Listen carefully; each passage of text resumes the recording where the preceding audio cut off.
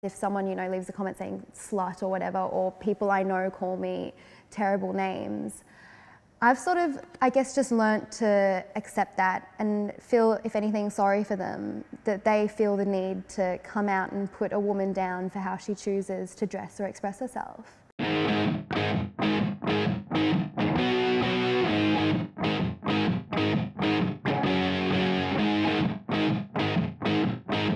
Hi, I'm Karina Utomo and I'm here at the White Space Studio in Fitzroy to meet with model and activist Stefania Ferrario for this episode of Broadly Meets.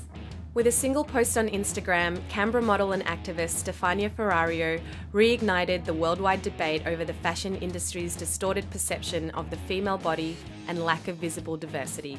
Ferrario's Drop the Plus campaign is a movement calling on the fashion, media and retail sectors to stop using the disempowering and damaging label plus size. We caught up with Stefania, face of Dita Von Teese lingerie, ahead of her departure to New York City. Let's jump straight into the Drop the Plus campaign. That now very iconic photo of you with I'm a model, full stop. Holding my boobs. Can you tell us a little bit about what compelled you to start that movement? I had this image in my head of writing I'm a model on my chest. It just came to me and I thought, that's it, I'm going to post something tonight. I'm going to write about it. I thought people would get passionate about it, but I never expected it to go beyond my followers and reach every major media outlet.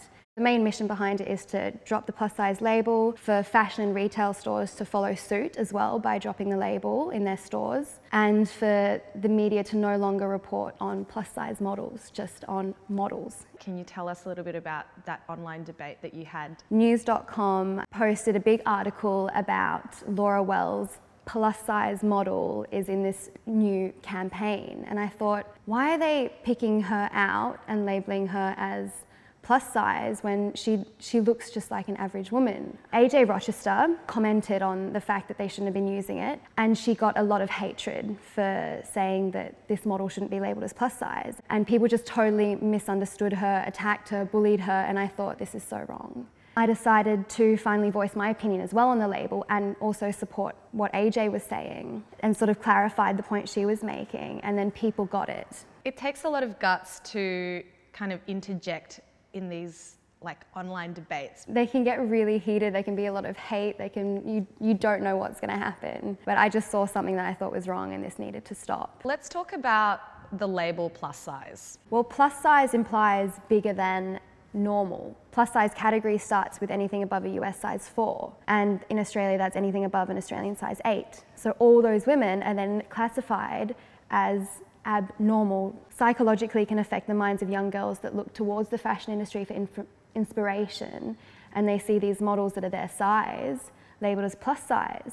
And I have seen comments on social media saying things like, how can she be plus size? I mean, if she's plus size, what does that make me? In terms of ethnic representation, age representation as well, why do you think that having that visibility is so important? From personal experience, I know growing up, I would look for models that would be my size or would represent me, and they wouldn't.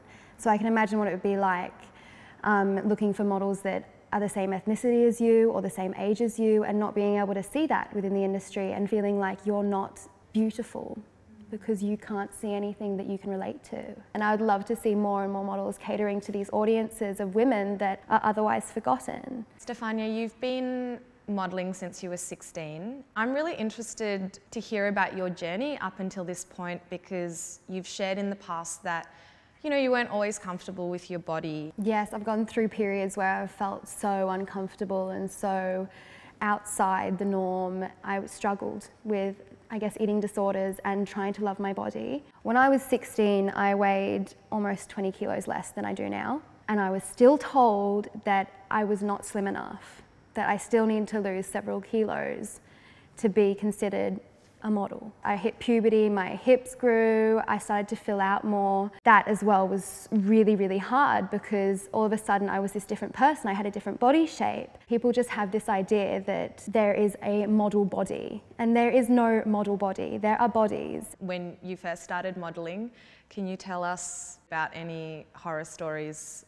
and incredible stories as well? Going on shoots and being, a bit curvier than the other models, I was often made to feel a bit like a gimmick and not taken as seriously, not just by the designers or the stylists on set, but other models as well, making sly comments about my weight or the fact that the clothing's a bit tight. It did get to me, it is quite upsetting.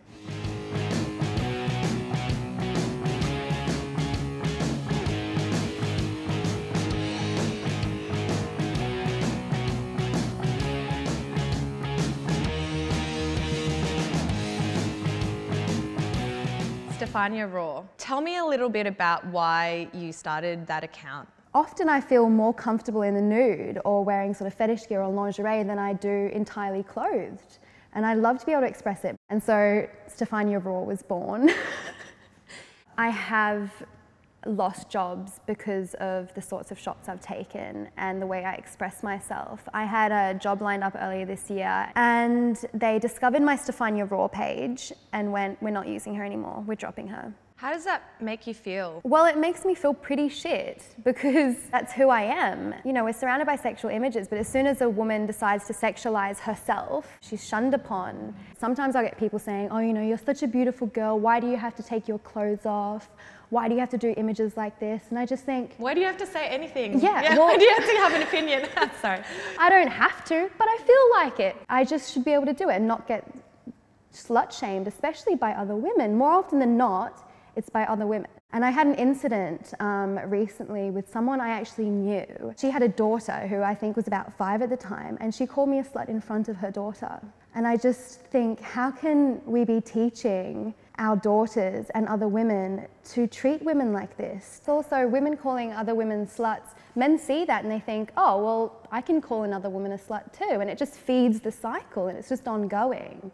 Really exciting. At the start of the year, I woke up to a post from Amber Rose and she had posted a picture of me and she had written "Woman Crush every day." And when I saw that, I just thought, oh, that's amazing. And once again, it was something else that just inspires me and keeps me going and makes me feel like, hey, what I'm doing, there's nothing wrong with it. That sounds like it's a pretty important outlet for you to express yourself. Many times I've thought, oh, you know, I should take it down because I'm probably losing opportunities and future jobs. But then I think, do I even want to work for clients that want me to look and be a certain way? Maybe I want clients that want someone like that. You know, I want the interesting clients. So yeah, I've come to the point where I think, I'll keep it up. It's liberating. Why just show one aspect of my life? Why not show all of it? And you know, sexuality is a big part of it. So why hide that?